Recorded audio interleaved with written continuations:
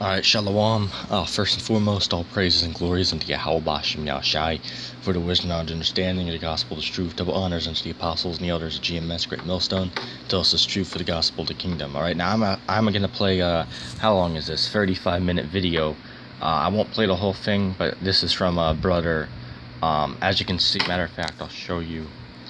I will leave a link to this whole video in the description box. It was just a beautiful lesson, so I just wanted to upload the brother's video to my channel, and the only way I can do that is to record the screen. So yeah, go subscribe to that brother. I'll leave a link to his channel in the description. Like I said, I don't own this content, I'm just sharing the brother's video because it's a beautiful lesson, okay? But basically it's about, you know, how this society, you know, with as you can see the title, mental health issues, man. All right, and this is a beautiful lesson. All right, but yeah, I also want to say, if you hear me moving around in the background, I'm working on some lessons. Since this lesson's a long one, you might hear me writing stuff down because I actually got my new $30 Bible, which I'll do a video reviewing that later. I gotta go through that and mark some stuff and whatnot. So I want to say Salakia if you hear me in the background doing anything. So you know, yeah, but anyway, with that being said, I'll turn this video on, and remember, make sure you check out the original video. There will be a link down in the description box. All right, but anyway, with that being said, I'll play the video. Liberation. This is the 4th revised version. Salakia, this is from www.rc.org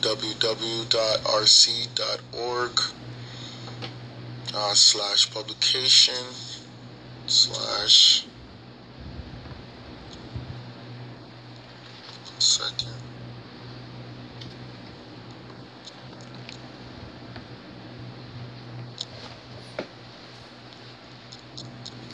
It's not allowing me to click on it.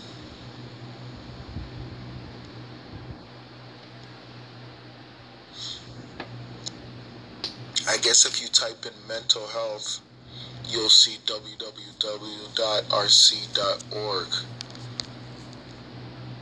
I'll try and get that link.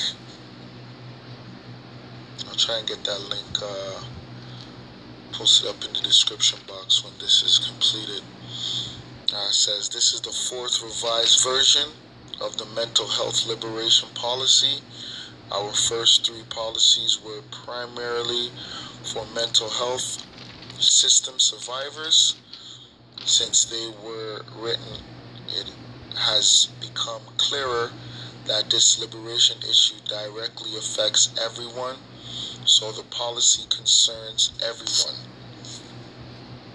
It says the 3rd version of the policy, the pamphlet, What's Wrong with the Mental Health System and What Can Be Done About It, contains the main points of current policy in more detail. This version summarizes those points and adds new thinking. We use the term mental health oppression, not mental health system oppression, which that's exactly what it is. The system that we have in place for mental health is broken, right? Because it's not to cure people, it's just basically to treat people, in my opinion. Okay, I'll go back, we use the term mental health oppression, not the mental health system oppression, because the oppression is neither caused by the mental health system nor confined to it, which is true, right? You have people at the top that are giving out orders, and the mental health system is just a part of that conglomerate. That's just a part of the system, right? The mental health system doesn't have power to change anything. They're funded by the government, and the government gets their money from who? From the banks, from people who have an agenda, right? And the agenda is to what? Is to have people who they know as sheeple, who are goyim, the so-called Jews of this society call you people goyim, right? Which is basically cattle. And what can you do with cattle? You can do whatever you want with your livestock. It's your livestock. It's your property. So you people are property of who? Of the banking system. Of the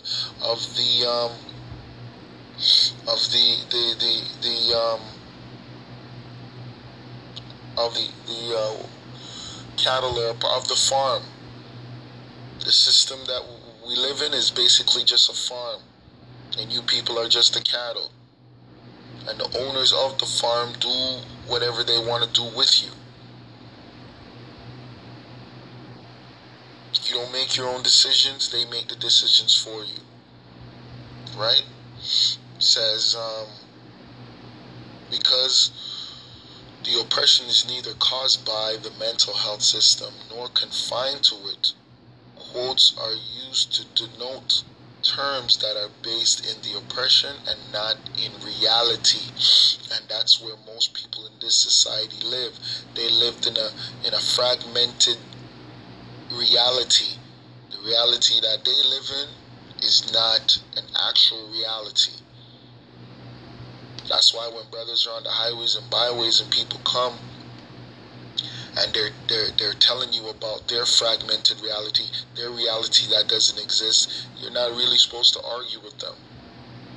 You give them the truth and you move on, because these people are in a bugged out state of mind. They're really destroyed mentally. Mentally, they're destroyed. That's why the Most High had to save us. The brothers, we were a part of that as well. We were definitely a part of that as well. Right? When you read the scriptures, it will tell you that we were just like unto the Gentiles, but we were saved out of that. We suffered from mental health issues, and some of us still do. Right? We suffer night terrors, which are so-called nightmares. Right? Brothers suffer from abandonment issues, not having fathers in the home, bad diets, lack of health care. Right?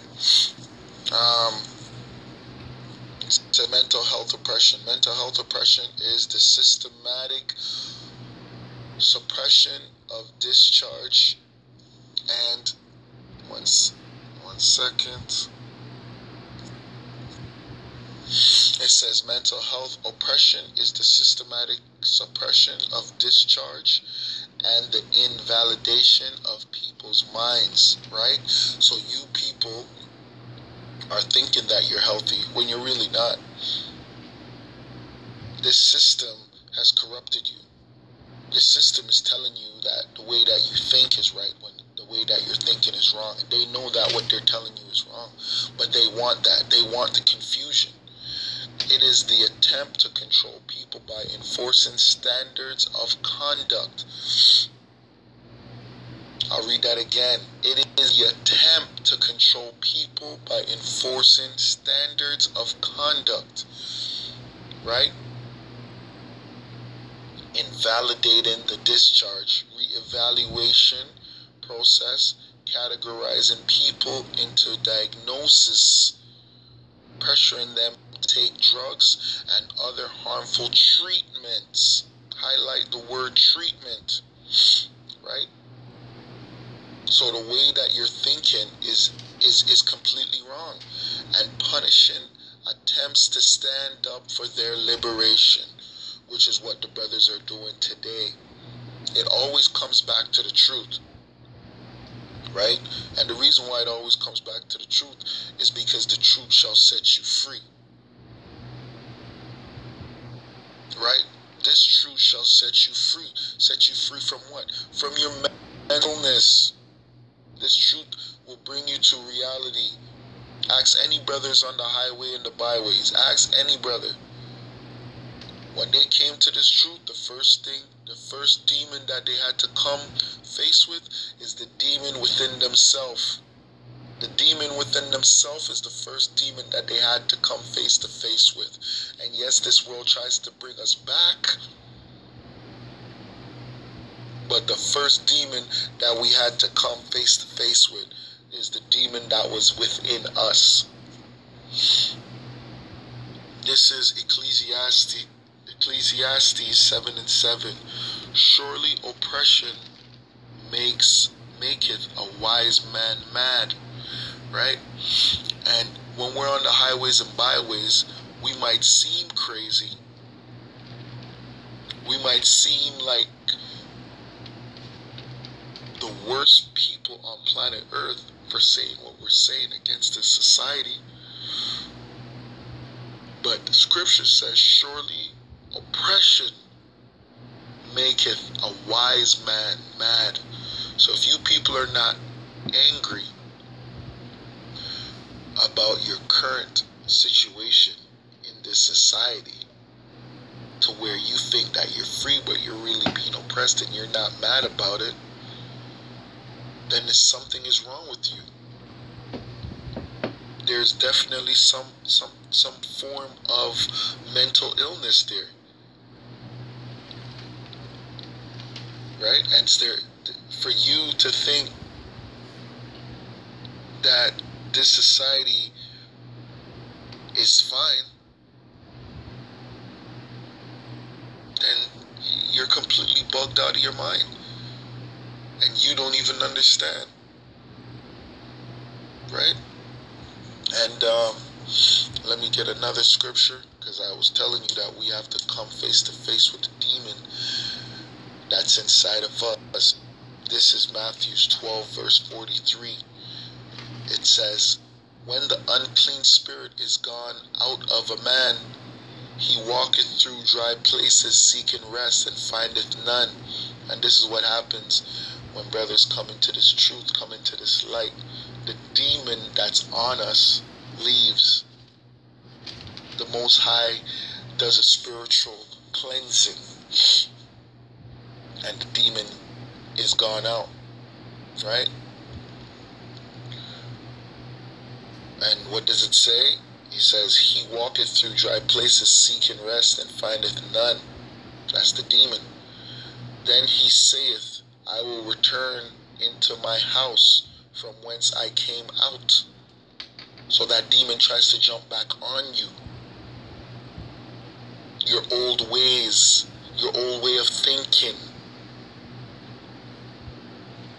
Right? That's what that demon wants. That demon wants you to continue to go down the path that you were going to. What's that path known as? That's the path of destruction. The path of unrighteousness. The path of wickedness. The path of sins. Right? And when he is come, he findeth it empty, swept and garnished. Right? Because now you are what? You are trying to live righteous. You are learning about the ways of Yahweh Bashem Yahushai. You are learning about what's good unto Yahweh Bashem Yahushai, what is pleasing. Right? That's why it says, he findeth it swept and garnished. There's no place for him. Then goeth he and taketh with himself 7 other spirits more wicked than himself, and they enter in and dwell there. And the last state of that man is worse than the first. So even so shall it be also unto this wicked generation. Right? Because that spirit found out that you were working on a higher plane. He had to go and get 7 more spirits. And that applies to men that have fallen out of the truth. And that applies to the men that are in the truth and the torments that you're going through. This is a spiritual warfare, man. This is a spiritual warfare, and all you got to do is read Ephesians 6. This is definitely a spiritual warfare. It's not no joke, and it's not nothing to be taken lightly. This is the hardest fight of our lives, man, because it's a spiritual warfare. And it's not a joke. Right? Just like it says in Ephesians 6 and 12, for we wrestle not against flesh and blood, but against principalities, against powers, against the rulers of the darkness of this world, against spiritual wickedness in high places. Right? Because the entities which we're trying to bring down do witchcraft. And they do wickedness on the left-hand side. And it's not a joke. It's not a game. It's deadly, deadly, deadly serious. Deadly, deadly, deadly serious. Right? Going back to the article, which the article is something that brothers are going to have to go through themselves, because this article is good, man. But I can't get everything in this lesson. Right? It's gonna take too much time. I'm just trying to get a few points.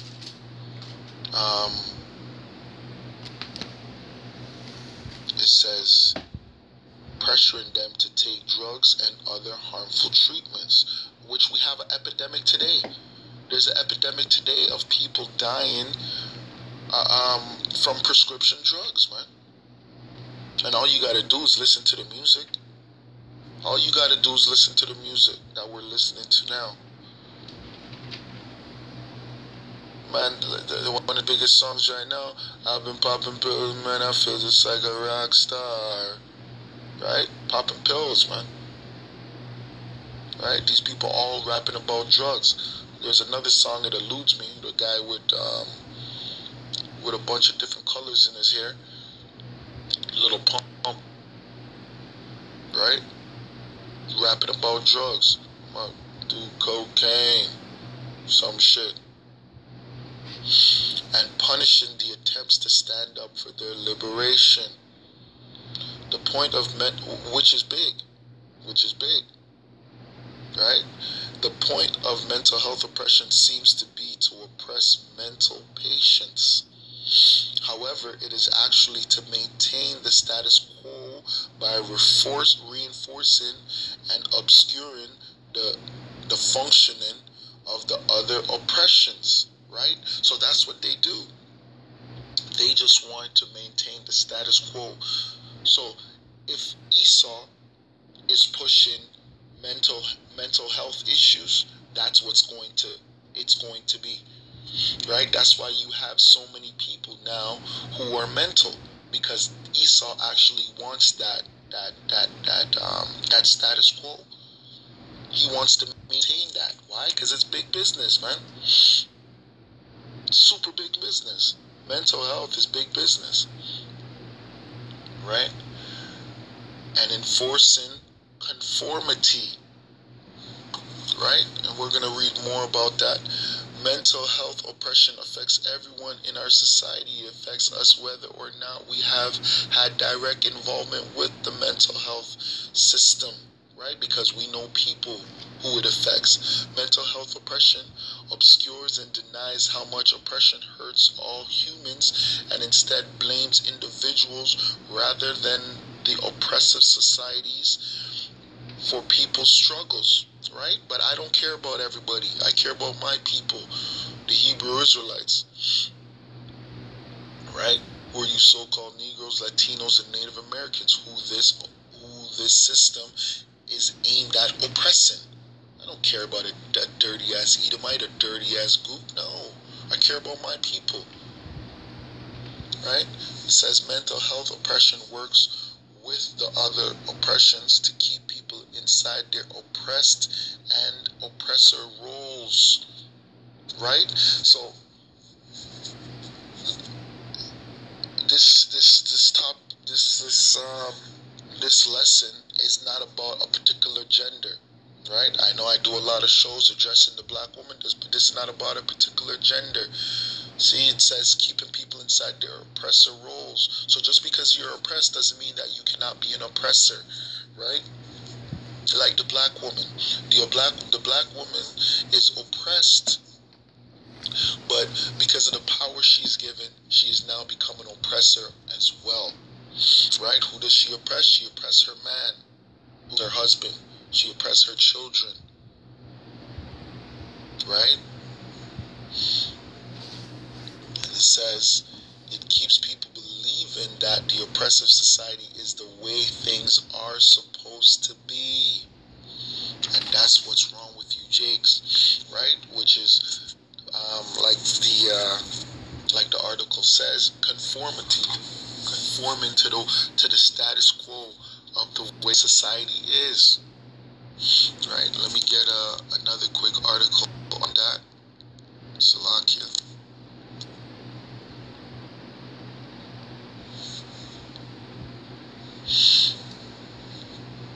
Says this article is gender differences, and I'll put the link of this one in the bio as well. Conformity. Do women conform more than men? Studies over the years have shown a higher rate of conformity among women than men. Psychologists have attributed this difference to many areas such as personality traits, different views of conformity, social status, and situational forces. The following research and studies illustrates the findings which confirm the hypothesis. And what is the hypothesis? Do women conform more than men? So it confirms that women do conform more than men. It says personality traits of men versus women according to Egleywood and Fishbach, 1981. Women are more concerned than men about quality of interpersonal relationships, right? So relationships that don't have nothing to do with them, right? These women are worried about what society has to say instead of worrying about what's going on in their homes, right? Worrying about taking care of your child, but you're off being nurses, taking care of other people's childs, or taking care of other people's homes. You go home and you're not taking care of your home. You're going to work worried about your boss, but you're not worried about your real boss, which is your man, right?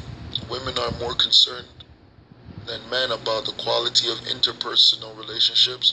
Women take greater responsibility for establishing and maintaining interpersonal bonds, whereas men do not, right?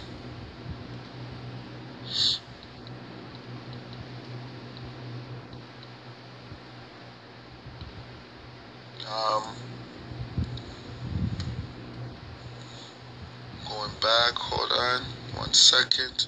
It says women are more concerned than men. Women are more concerned than men about the quality of interpersonal relationships. Women take greater responsibility for establishing and maintaining interpersonal bonds,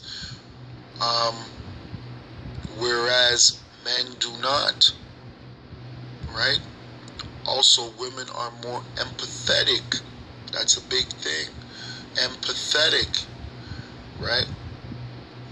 That's why this truth, women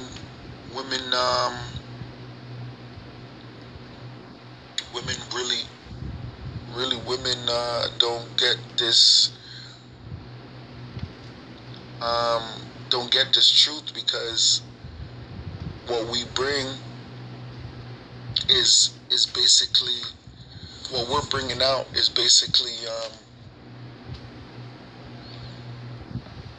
opposite of what society pushes, right? The only thing a woman wants to get is the common ground, right?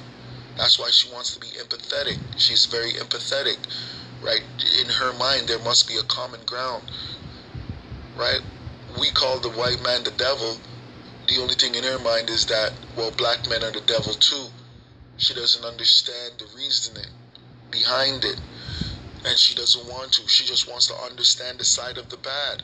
She wants to side with the side of the bad, which is the man who's raped and robbed her for everything, not just her body, also her mind and her resources and her culture, right? But she wants to defend this man. So bugged out our people are, right? Women are more empathetic and more acute at decoding non-verbal communication than males. Male gender roles also claim that men should remain independent and not agree closely with others, while it is seen as acceptable for women to conform to group behaviors. And that's 1% true. Because when you check out the woman species, that's what they do.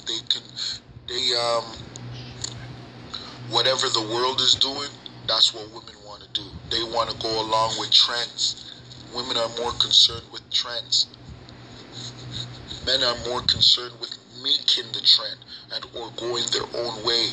If there's a trend, men don't really like to go that way, unless they have that feminine spirit on them, right?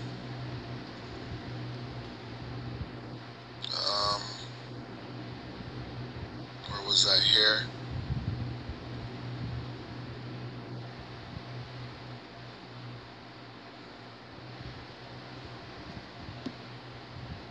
Yeah, it says mental health oppression affects everyone in our society.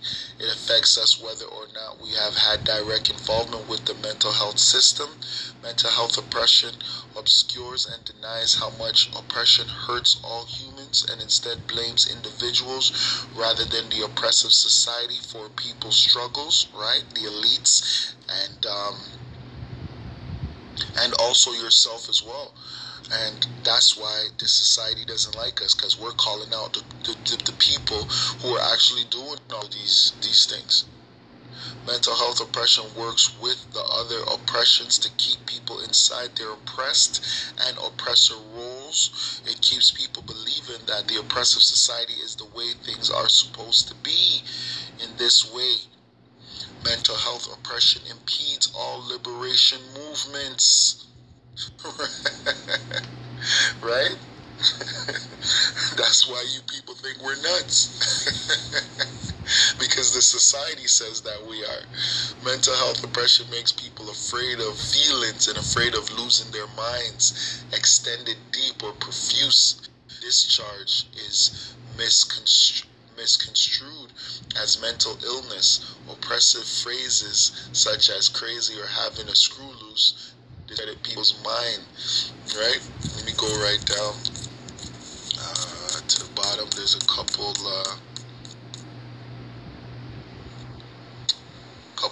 points, but like I said, this is something that brothers are gonna have to go through themselves. This lesson I'm definitely not gonna make long. This lesson is something that I'm gonna have to probably make in different parts, since I've touched on mental health before. There's just a couple things that they highlight. So undischarged distress that remains evaluated and makes it difficult for a person to think clearly. Unacceptable behaviors that are re-stimulated to people who place a high value on normality. Certain behaviors so flagrantly go against what is considered acceptable that they are often diagnosed as mental illness, right? So that's what this society does. Anything that's unacceptable behavior to this society is mental illness now. That's how simple it is for people to say that you're crazy. Anything that's unacceptable behavior to this society. Think outside the box. A colloquial phrase that refers to thinking in an unconventional way. The box being the confines of conformity, and that's how they look at the brothers in this truth. Stuck in a distress recording, having the recording playing in one's mind in such a way that one cannot tell the difference between the recording and reality, and that's where most people are stuck in a distress recording. Mainly women, but men as well. You're stuck in that recording. The recording of who? The recording of your mother. the recording of your grandmother, right? The recording of the abuse that you've been through, sexual assaults, right? This one is step out of line, keep people in line. Colloquial phrase that refers to people being expected to conform.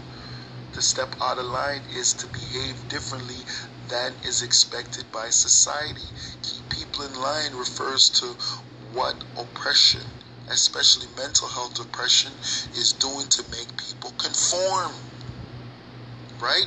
And that's why people are always trying to make brothers in the truth conform. Your family, your woman, because they know that you're doing what? You're stepping out of line. You're calling out the elites. You're stepping out of line, right?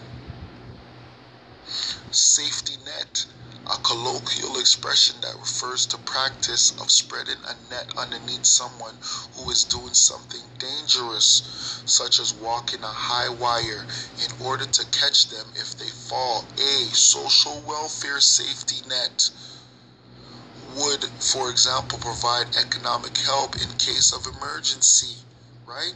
So safety net, this is what you women need, right?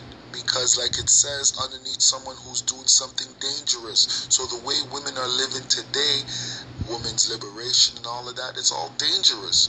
But what? There's safety nets underneath them. There's all safety. 911 is a safety net underneath these women. The welfare system is a safety net under these women, right? There's another one that I wanted. Give me a second.